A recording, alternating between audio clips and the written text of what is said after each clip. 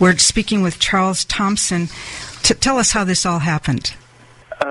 It began really in March when I received a tip-off as to when and where Michael Jackson would be flying into the UK to announce his London concert. I worked with The Sun on that story. We had the exclusive. That tip-off came from someone in Michael Jackson's camp, and they asked me to leak that story for them to the press because they wanted publicity surrounding the concert announcement. After that, I continued to work on Michael Jackson's stories with The Sun, and I was blogging at the same time, but nothing serious. And then when the Evan Chandler suicide was announced in November, I was working on the story with The Sun, and they asked me to send them information about the 1993 allegations, which I did. And I advised them of all the myths, the common myths which appear in the popular media and how they should avoid them. And I sourced all of my information from court documents and audio-visual evidence, and I sent that into The Sun. And when I read the story the next day, it completely discarded all of my information and replaced it with incorrect information.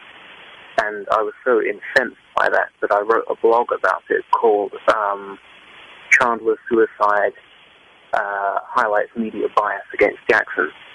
And I guess some fans found it or something, posted it on a fan site, and it got multiplied and multiplied. And within about a month, if you type the title into Google, it was producing 1.5 million websites. And since then, I've just been writing about Michael Jackson for various places since my work became popular. Would you mind telling us some of these myths that keep getting perpetrated about, well, actually they're lies, they're not myths, about Michael Jackson? And he seems to be the one person in all of history that is suffering the greatest character assassination of anyone else. It's a character assassination on a scale that we have never seen before. With regard to the myths about 93, there's three key ones. The first is that Jordan Chandler accused Michael Jackson. That's a myth. Evan Chandler accused Michael Jackson, and Jordan Chandler denied it vehemently for months. There's a great investigative journalist called Mary Fisher who wrote a piece for GQ magazine in 1994 called Was Michael Jackson Framed?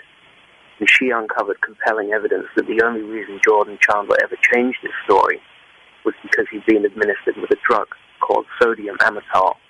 His father was a dentist, and it's thought that he used this drug as an anesthetic from time to time. And the drug is known to induce false memory syndrome. So Jordan Chandler vehemently denied these accusations until he was administered with this drug, according to Mary Fisher. The second myth is that Jordan Chandler accurately describes Michael Jackson's genitals. That's a total fiction.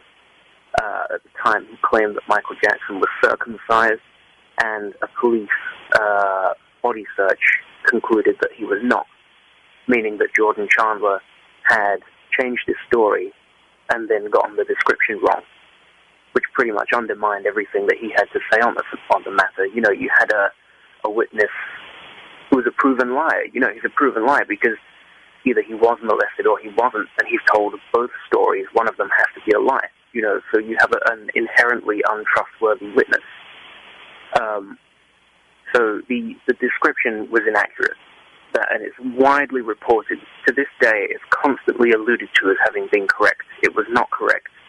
It was inaccurate. And the autopsy, which leaked a couple of months ago, again reiterated that Michael Jackson was not circumcised, whilst Jordan Chandler claimed that he was. The third myth is that Michael Jackson somehow bought his way out of a trial with a settlement. He was never going to stand trial in the first place. People often point to the settlement as the reason that Michael Jackson never stood trial. They neglect to mention that Michael Jackson was under investigation for over half a year before that settlement was ever reached. And with 6 months of investigation, the police never even had enough evidence to arrest him, let alone charge him with a crime. Thomas Snedden, the DA in the case, took his case to 3 separate grand juries, and all of those grand juries refused to allow him to bring charges because his evidence was so feeble. So the media often points to this settlement as saying, oh, Jackson settled because otherwise he would have gone to prison, or Jackson settled because otherwise he would have faced trial. Michael Jackson was never going to face trial. When he settled with the Chandler family, he was not being prosecuted, he was being sued.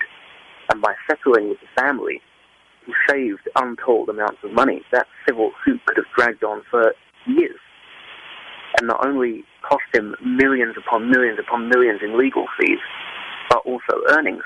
The whole time that case was dragging on, he wouldn't have been able to play a concert, he wouldn't have been able to release an album. So those are the 3 myths: that Jordan Chandler was the one who initiated the allegations, that Jordan Chandler accurately described Jackson's genitals, and that Michael Jackson avoided a trial by paying a settlement.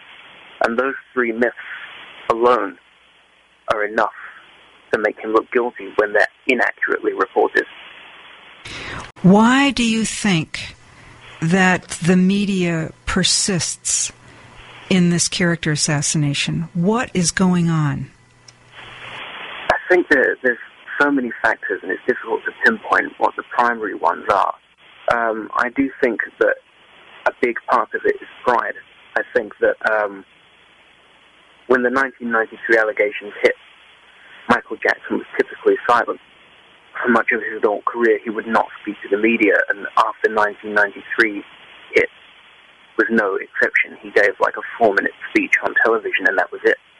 And so consequently, all of the information that the media was receiving was coming from the prosecution, either officially or unofficially. So it's questionable how much of it was reliable, how much of it was accurate. And at the time, it's easy to see how they would have been led to believe that Jackson was guilty because they were only getting one side of the story, and it was quite skewed. I think that as the information started to trickle out, okay, it wasn't actually the boy that made the allegations, it was his dad. Okay, he's on tape threatening to extort Michael Jackson out of millions of dollars. Okay, the boy's got the description wrong. It became increasingly apparent that Jackson was actually not guilty, but the media seemed to have already taken this stance that he was. And there's almost an element of pride about it. You know, like they're completely unwilling to admit that they got it wrong. And I think that's one of the primary factors. Do you think race has a place here? I often compare the Jackson case to the case of Jack Johnson, which occurred in the early years of the 1900s. And Michael Jackson's trial occurred in the early years of the noughties.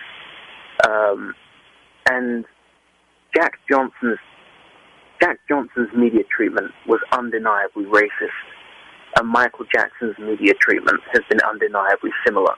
That's the way I always phrase it. I can't say for sure. You know, no journalist has ever come to me and said, oh, hi, you know, I just wanted to tell you that I'm really mean to Michael Jackson because he's black. That's never happened. But you know, Jack Johnson's treatment was undeniably racist, and Michael Jackson's was undeniably similar. It's like a lynching. You know, I don't know if you know the story of Jack Johnson. Some people probably won't. He was the first black heavyweight boxing champion of the world, and he won the title in around 1907 or 1908. And he was treated horrendously because the media and the establishment couldn't accept the idea of a black icon, a black champion.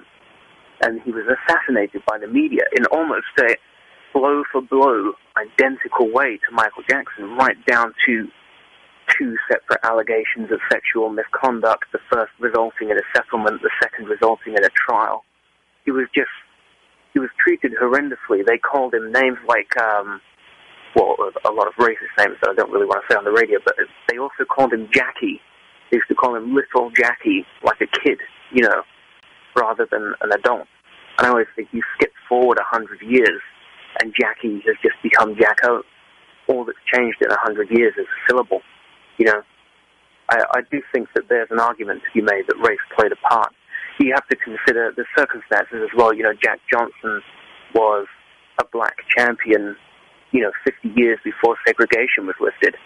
Michael Jackson was a black man who owned the Beatles and outsold Elvis in an era when MTV still wouldn't even put African Americans on its TV channel.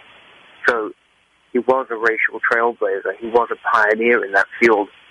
And I think it would be short-sighted to state for certain that race didn't play a factor.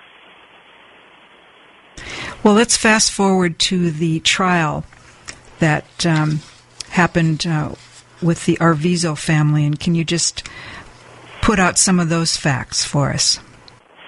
Oh boy, that whole trial was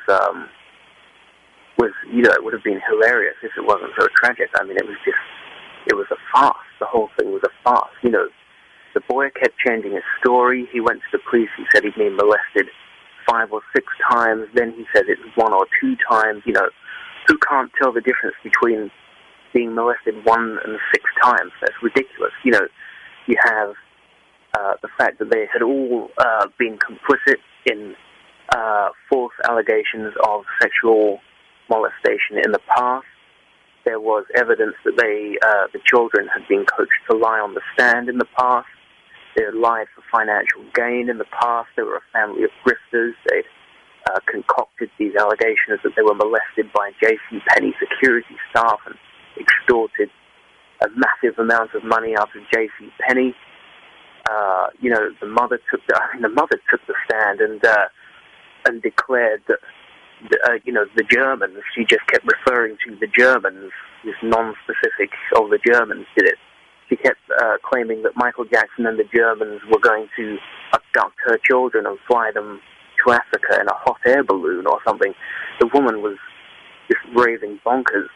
The whole case didn't add up. The prosecution kept calling witnesses to testify for them who would have nothing interesting to say.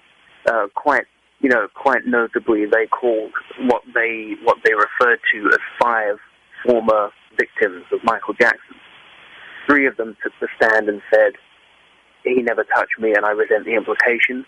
1 of them took the stand and said, "Once Michael Jackson was tickling him and extremely briefly brushed against his crotch, which could easily have been accidental."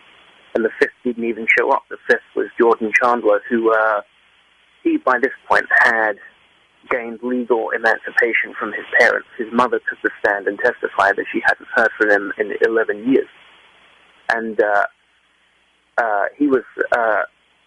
he actually left the country. Tom Sneddon wanted him to testify against Michael Jackson, but Jordan Chandler left the country rather than do that.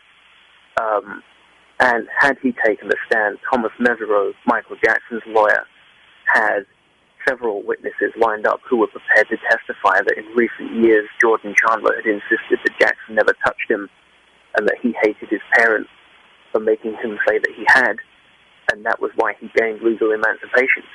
So even these 5 former victims turned out to be a completely farcical move on behalf of the prosecution. Then you had this hilarious conspiracy charge where they tried to prove that Michael Jackson had tried to kidnap the boy. They claimed that he'd held the boy and his family captive at Neverland, even though logs showed that the family had been entering and exiting Neverland of their own accord all the time. They'd been making phone calls to whoever they wanted. The whole thing, it just didn't make sense. All of these charges, they had no evidence whatsoever to support any of their charges, and they were caught trying to plant evidence, which is often brushed over by the media.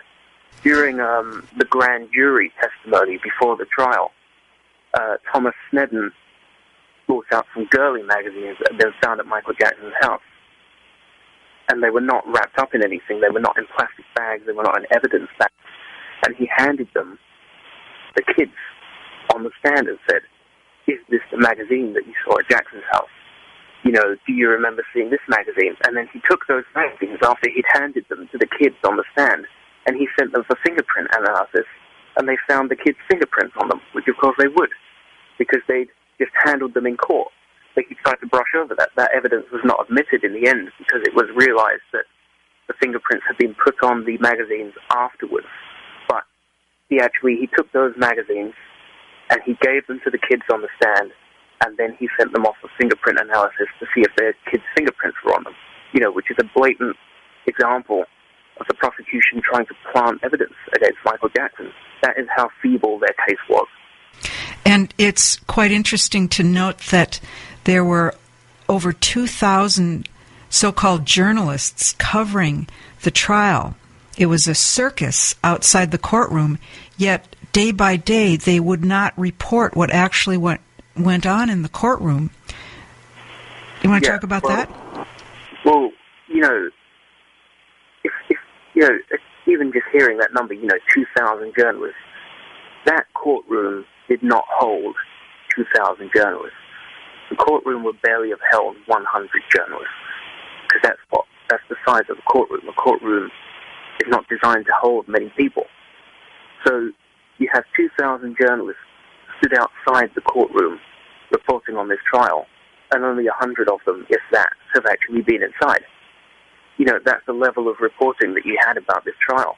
Thomas Mesereau was dismayed. He was completely dismayed. He would go home at the end of the day, he said in a couple of interviews afterwards, having had a really successful day in court. And he would switch on court TV, and there would be a panel of supposed experts who were not even inside the courtroom,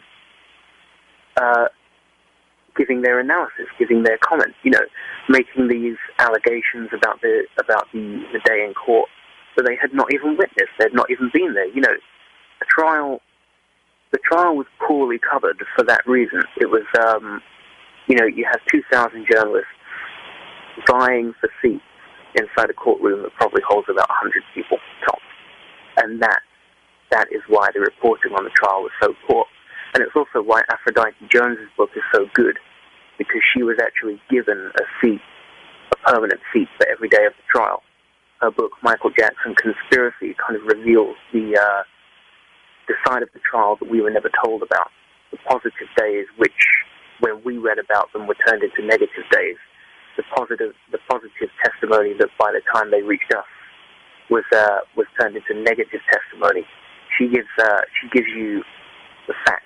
She tells you in her book what really happened inside the courtroom, and the fact that she was actually inside plays a big part in that. It's just absurd. It's absurd to have these 2,000 journalists claiming that they're covering a trial when they're not even inside the courtroom. What are they even doing? Just standing around outside the courtroom. It's just absurd. And in fact, she had a change of conscience. She started out being one of those accusers and had an epiphany experience, realizing he wasn't guilty. And you want to talk about that a bit? Yeah, I actually interviewed Aphrodite Jones back when her book came out. That was in 2008, and I wrote a piece about it. And she told me that the reason she had presumed Jackson was guilty was because she arrived at the trial late.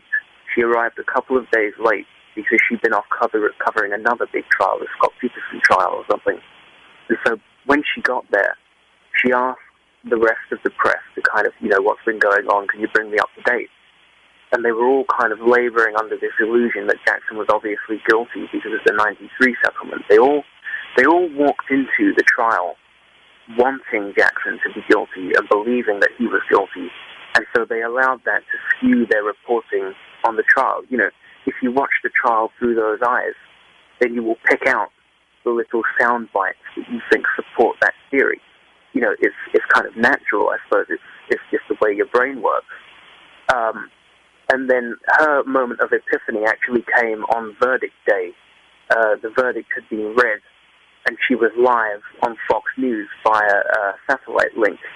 And Bill O'Reilly asked her, do you think they made the right decision? And in that moment, she said she thought about it, and she just thought about the evidence and the testimony, and she said, well, Bill, I have to say yes, I think they did. And in that moment, she completely reevaluated her stance on the Jackson trial. And that's when she went off and started researching her book, which is very good. I really do recommend it, Michael Jackson Conspiracy by Aphrodite Jones. And it's interesting to note also that when all those not guilty verdicts came in, they were never examined by those 2,000 so-called journalists. Why did these not guilty verdicts come in? They just went on to the next thing. It wasn't even looked at. Yeah, that is true. And the reason for that is because the media was slightly humiliated by the verdicts, because they had been making this concerted effort for the past 4 months or something. The trial was about 4 months long.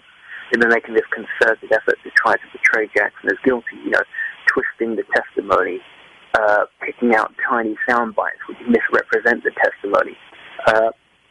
This kind of, if Jackson had a good day in court, if Jackson had a bad day in court, for instance, so it's a prosecution witness and Tom Sneddon or Ron Vernon is interviewing them, then what that is essentially, that's just a chance for the prosecution to get their witness to make their allegation.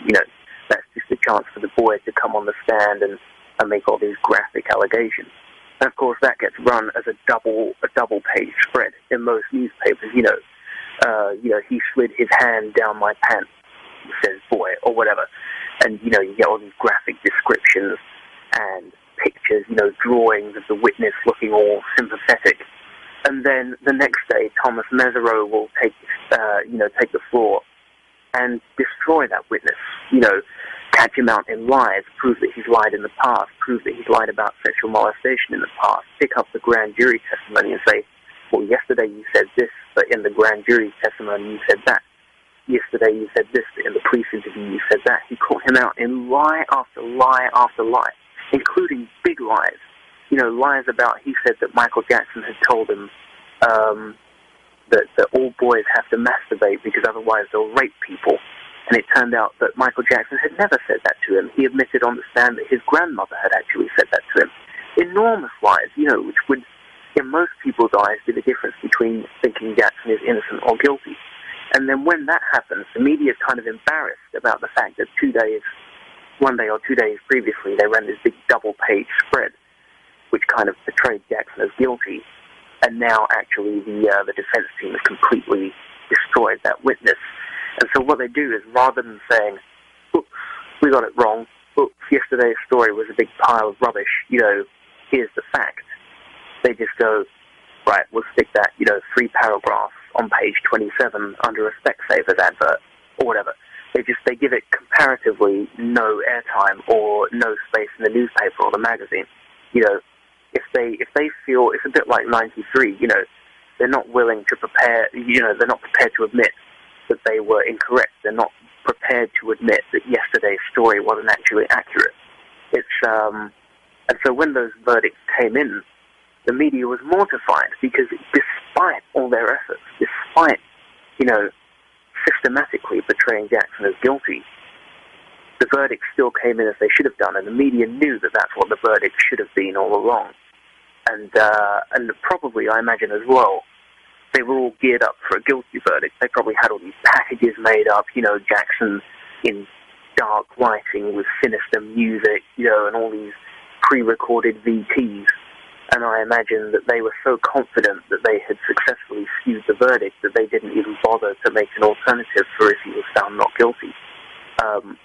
So I think it's a combination of the fact that they were humiliated by the verdict, and they probably felt, the media as a whole probably felt quite emasculated by the verdict because it undermined them because they've been so conservatively trying to portray him as guilty. And also, I think they just weren't prepared for the verdict because they were so confident that they had been successful in skewing the verdict. How much do you know how much was spent on the prosecution total? Millions. I don't know the exact amount, but it was millions. Thomas Mesereau famously said repeatedly since the trial that team of prosecutors, that police force, spent more money and put more resources into trying to convict Michael Jackson than have ever been put into catching any serial killer. They spent atrocious amounts of money on the prosecution of Michael Jackson, right down to setting up hotlines so that supposed victims could call in. After the allegations broke in 2003, they set up these hotlines so you could call in and claim that you were molested by Michael Jackson. And they received thousands of calls and every single one of them was found to have absolutely no validity whatsoever. In addition to these hotlines, they built a website with Michael Jackson's mugshot on it, almost like a prize, like chopping the head off of a lion after you've shot it, and sticking it on the wall. They took this mugshot and they kind of mocked him, like setting up this special website with his mugshot on it. Like, look what we did to Michael Jackson. Then you have the DA Tom Sneddon spending enormous amounts of money, just traveling to all different continents, looking for victims. This was the definition. This was the dictionary definition of a malicious prosecution. You have a prosecutor traveling around the world looking for victims of Michael Jackson. That's how obsessed he was. It's not, okay, somebody's come to us and they've made a legitimate allegation, so we're going to try it. It's, let's travel halfway around the world looking for anyone who's going to say something nasty about Michael Jackson. They spent, it was millions. I can't remember exactly how much, although I imagine it was very profitable overall for the community. You have, like you said earlier, 2,000 journalists, plus their cameramen, plus their drivers, plus their assistants, plus their makeup artists and their hairdressers and their, sound technicians. Thousands upon thousands upon thousands of people coming to Santa Barbara for months on end, staying in hotels, hiring parking spaces, hiring satellite van spaces, buying food, going out to the nightclubs and the bars. So although the prosecution spent a phenomenal amount of money trying to pin something on Michael Jackson, they also, for the community, made a hell of a lot of money because it attracted so many people to the area for so long. And Aphrodite Jones, when it came time for her to assemble all this material, she looked at all the court documents, and she wrote a book, and the publishers would not publish a positive book about Michael Jackson, even though she had how many bestsellers?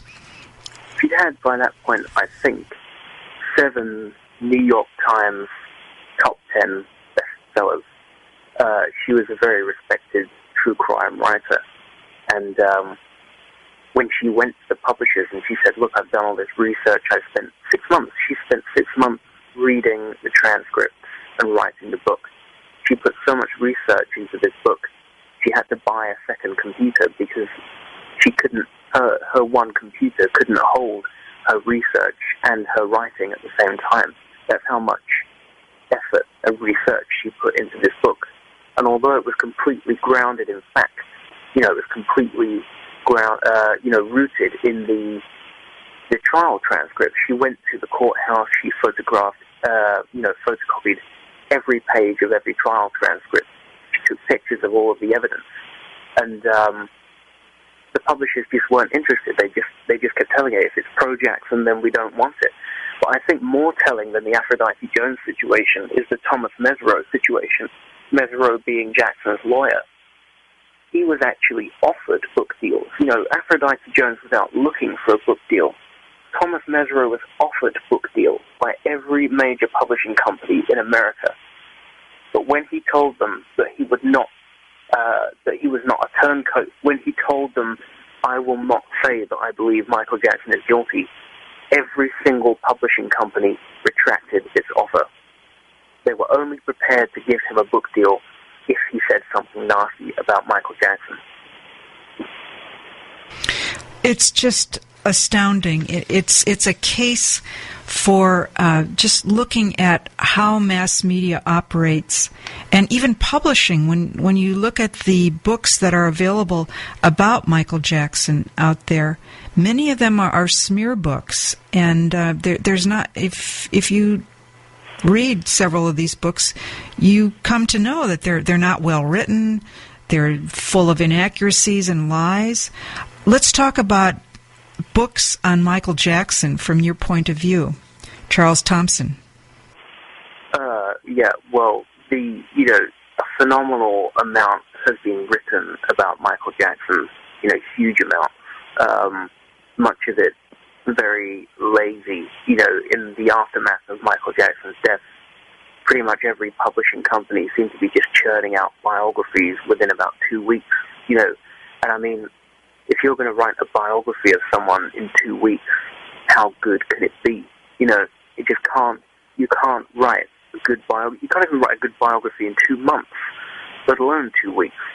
So these books, those books particularly, anything which has come out since Michael Jackson died, pretty much is just drivel. You know, just badly researched, rushed drivel. You know, but a lot of what was written before Michael Jackson died was drivel as well. And part of it is because he was so secretive, and he was so unwilling to speak to the press and to speak to writers that they kind of, I think some of them kind of had it in for him because they felt that it was a slight. You know, you can see it, you can trace it with a finger on a timeline. You know, the less Jackson spoke to the press, the more malicious they got, perhaps because they thought, you know, this guy is so famous, why wouldn't he give us a piece of the pie? You know, all it takes is three sentences or something, and we've got a front page story. But also, I think the fact that he was so quiet for most of his adult career just made it difficult for people to track down the truth. And when you make things difficult for some journalists, they just get lazy. Rather than doing their jobs, rather than doing the difficult research, they just go, oh, I'll just write what I want.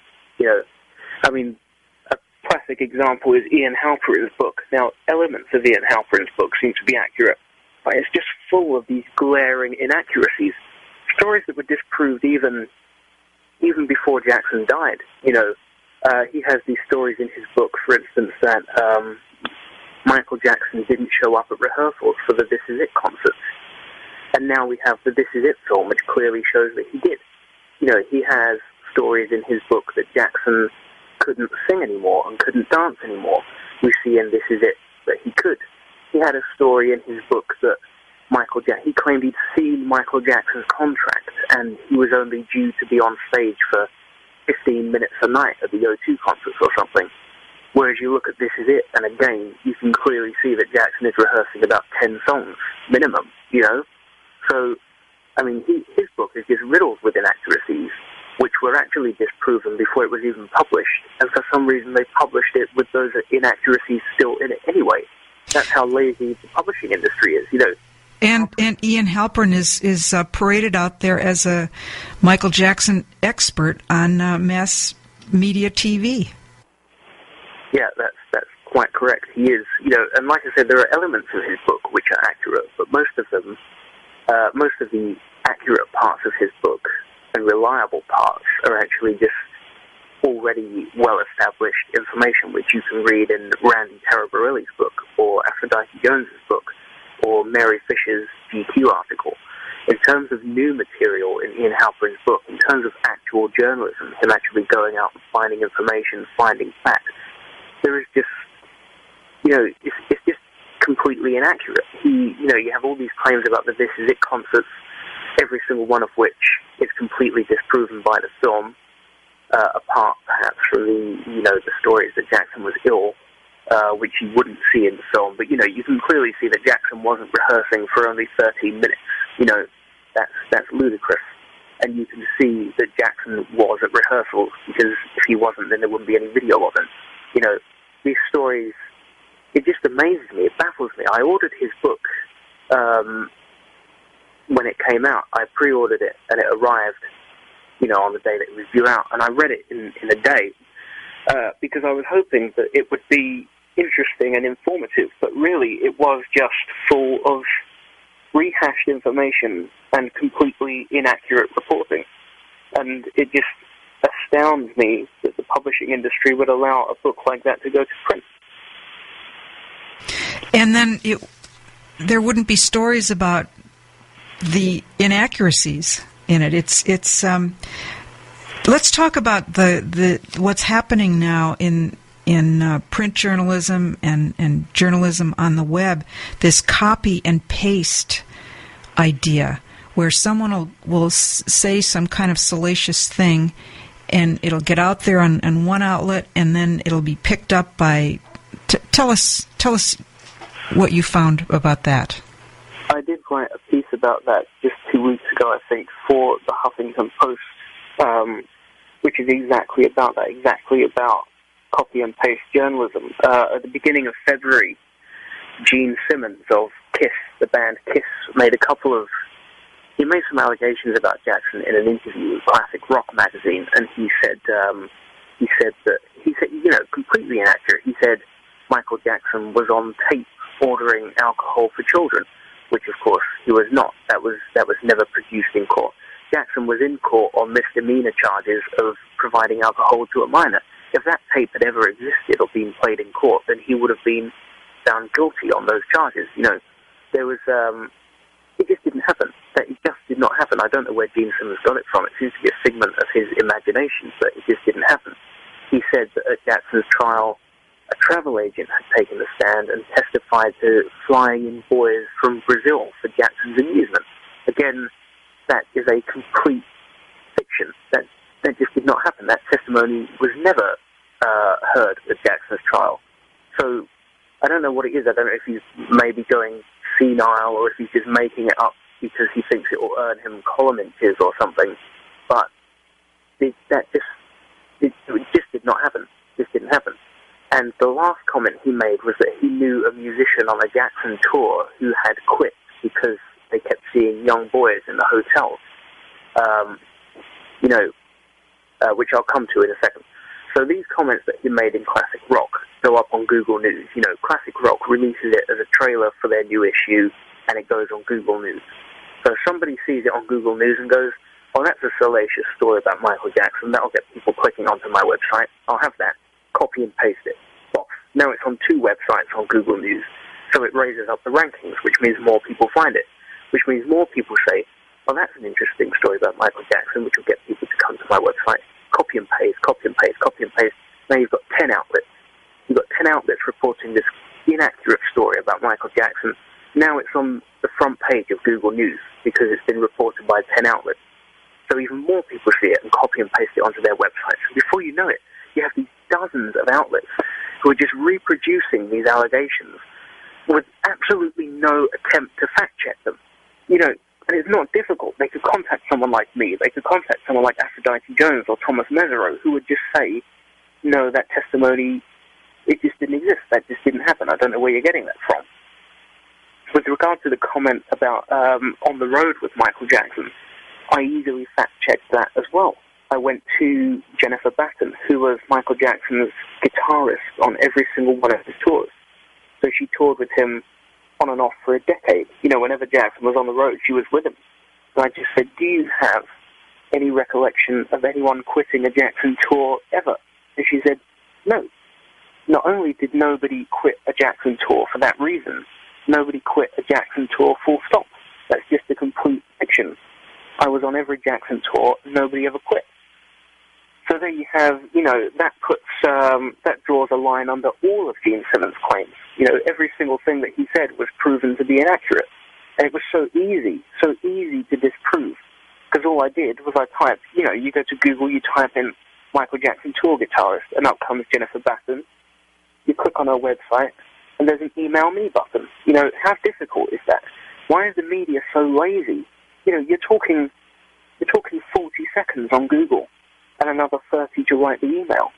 It's just so lazy. It's unbelievably lazy. This copy and paste journalism. I know, because of the recession and the rise of the internet, there is less money. There's less money in the news industry. Journalists are being fired, so you've got less journalists trying to fill more space, which means they have less time to spend on their stories. But it's just ridiculous. They're not so pushed for time that they can't spend 40 seconds on Google and 30 seconds writing an email just to fact check. That's the fundamental of journalism. Just fact check. If Gene Simmons says this about Michael Jackson, then don't just print it because you don't know whether it's true. I think the attitude is, "Oh, well, he said it, not us." But that's not really the point. It's still bad journalism. It was so easy for me to fact-check those allegations and disprove them. But rather than doing that, the media just copy-paste, copy-paste, copy-paste and all of a sudden it's all over the world. It's in India, it's in Australia, it's in the USA, it's in the UK, it's everywhere, And then, as if to add insult to injury, I tracked down Jennifer Batten. I got that denial from her. I got her to elaborate on that. I gave it to a news outlet, and they put it on Google News. And whereas dozens of people picked up the salacious story about Jackson, within 2 weeks, only 4 news outlets in the world were carrying Jennifer Batten's retraction, which basically says, the media is willing to publish any baseless but salacious allegation about Michael Jackson, but they're unwilling to print the facts which disprove those allegations. It's just blatant bias. It's just unbelievable. It's right there in your face. They just make no attempt. It's unashamed. They make no attempt to disguise the fact that they are actively biased against Michael Jackson. And I just find that astounding. Well, you wrote a piece in the Huffington Post, Michael Jackson, it's time for outlets to take responsibility in covering the rock star. What kind of response did you get to that? The media, in terms of media response, none. Because, apart from you asking me for this interview, because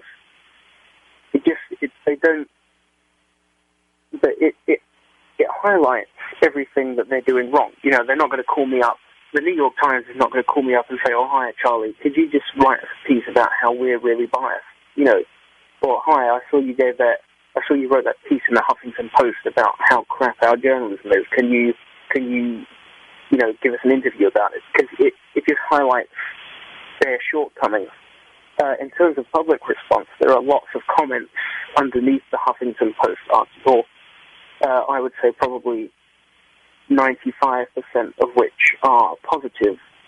Jackson seems to have this following of obsessive detractors. People who just you wonder what's gone wrong in their lives, why they've got nothing better to be doing, because they literally just seem to trawl around the internet, typing Michael Jackson into Google, finding the pages with his name on, and then writing nasty comments about it, which is quite unbelievable, and then turning on anyone who writes anything in his favour as well. But in terms of public response, particularly to the Huffington Post piece, it has been positive, which I think should just send a message to the media. People, because the media, they often use this excuse, we're just giving the people what they want. We're just giving the public what they want. But if the public response to my Huffington Post article is anything to go by, then they're not giving the people what they want, because I've got hundreds of people writing underneath it that they're so relieved and so thankful that somebody's writing the truth about Michael Jackson for once, So, yeah, the response has been largely, almost overwhelmingly positive. I know that there's also a negative reaction to your work, false claims made about you, and is this from these fanatics that are out to point a finger at Michael? There are a couple of. It happens to anyone who takes Jackson's side. You do have these kind of militantly anti-Jackson, posters on the internet, and they try to discredit anyone. I think they find me threatening because a lot of the people who write in Michael Jackson's favor are overtly fans. They kind of obsessive. They use religious language sometimes. They describe him as an angel or whatever, and they find me threatening. I think because I'm not like that. I am a journalist. I'm an accredited journalist. I don't portray Jackson as a martyr. Some of them describe me as a flu. I don't know where that word's come from. FOON, like I'm some kind of crazed fan. But I don't even like all of Jackson's albums. I don't even like all of his tours. I'm not some crazed fan. Did I like Off the Wall and Thriller? Yes. Did I have tickets to This Is It? Yes. But did I camp outside his house every day? No. I'm not some kind of crazed fan. I'm just a regular person who enjoys some of Jackson's work. And they tried to portray me as this in their words, floon, you know, and there are people who claim that I don't exist. They claim that I'm some kind of composite, you know, created by the fans, you know, as a front for them. There are people who claim that I am actually a writer called Deborah French. There's another British writer called Deborah French who covers the same territory as me sometimes. And these people, they claim baselessly that Deborah and I are the same person. You know, I've spoken to Deborah. I've spoken to her on the phone. She definitely exists, and she's definitely not me. You know, so it amazes me because they tried to discredit my research, although all of my research pretty much is sourced directly from official documents, whether it be FBI files, trial transcripts, grand jury testimony, you know, police documents or whatever. And if I don't source it from there, then I source it from reliable books like J. Randy Taraborelli's Michael Jackson biography. And so on the one hand, they're trying to claim that my research is poor, and on the other hand, they're claiming without any evidential basis, you know, with no basis in reality, that I don't even exist, or they're claiming with no evidential basis that I am the same person as Deborah French, or they're claiming, you know, whatever. It's just like they're claiming that I'm some kind of deranged fan. You know, they have no evidential basis for any of these statements. It just amazes me how desperate they are to discredit anyone who says anything pro-Jackson. I think a lot of that is racially motivated. A lot of it is I can't really tell you where it comes from, but there just do seem to be this relatively small amount of Jackson detractors who put themselves all over the internet trying to discredit anything pro-Jackson. You know, I don't quite understand what their motivation would be, or, you know, what went so tragically wrong in their lives that they've got nothing better to be doing with their time. But they just seem to be militant and obsessive. They call Jackson's fans obsessive, and yet they are the ones typing his name into Google every day and spamming all of his websites with nasty messages. You know, how obsessive is that? So I really don't take much notice of them, to be honest. I don't engage with them. I'm lucky enough that they haven't started emailing me or anything. You know, they've kept it all on websites like Topics. I would prefer that they weren't out there making these stupid claims, you know, that I don't exist and stuff, because that's not very good for me, you know, in terms of getting work, getting business. If people type my name into Google and the first thing they find is that I don't exist. But well, we're speaking with soul funk music specialist Charles Thompson, a real journalist who's based in England, and I know that you're somewhat of an authority on James Brown, and last week there came out a story that his body was stolen. What do you know about that? Yeah, I have to say, I was up working quite late on, I think it was on Thursday night. I was up, it was about 3 a.m. in the UK, and I was just about to go to bed, and I just clicked on Google News to see what the top stories were, and I almost jumped out of my chair because there was a story on the Daily Mail website that James Brown's body had been snatched, you know, stolen from its tomb. And, you know, I can't claim to have been a friend of James Brown's, but I did meet him, I did exchange words with him, I did see him live several times, and I've done a lot of work on him since he passed away. And I do know people who were close to him. I know people that saw him on a daily basis. I know people that worked with him, toured with him. And I was thinking also how they were going to react to this news. It's just the idea of stealing a body anyway, you know, grave robbing, essentially, is so despicable and disturbing. I couldn't believe it. I had to go to bed, and it was a strange time to start calling anyone anyway. But the next day I did speak to Mr. Brown's son, Darryl Brown, who was his tour guitarist, and he basically said to me, look, this story is not true. The allegations are being made by a lady who is essentially a love child. She came forward after James Brown died, took a DNA test, and it was found that she was more likely his daughter than not. But, you know, she doesn't really have any family ties. She's not even been to the crypt. So the family released a statement later that day. But what you find, if you type it into Google, the media they're still kind of going, oh, there's a controversy surrounds whether or not James Brown's body has been stolen. His body has not been stolen. There's no controversy. His body has just not been stolen. One woman said that it had been, and now the family has authoritatively dismissed that claim. So yeah, the body has not been stolen. I spoke to Mr. Brown's family in the last couple of days, and the body is where it should be.